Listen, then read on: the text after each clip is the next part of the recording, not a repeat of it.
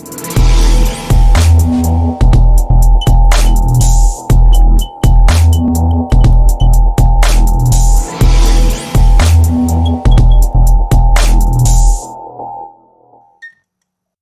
in this video we will learn about how to install ImageMagick in WHM root. If you want to install ImageMagick in WHM root, then in that case there are two methods.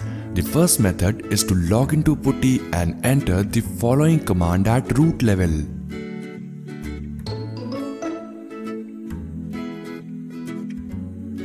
Now you will see that installation is completed successfully.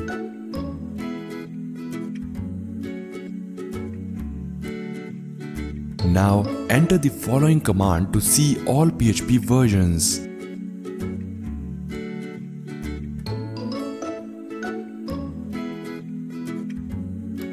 Now once you are able to see all the active PHP versions in your WHM root, you can further enter following installation commands for each PHP version one by one you would like to apply for ImageMagick. Just replace EA-PHP 71 with the appropriate version. Hence, you will find that the installation for all of the PHP versions are now completed successfully. Similarly, method 2 is to install this via interface. Log into WHM root and then go to module installers given inside software.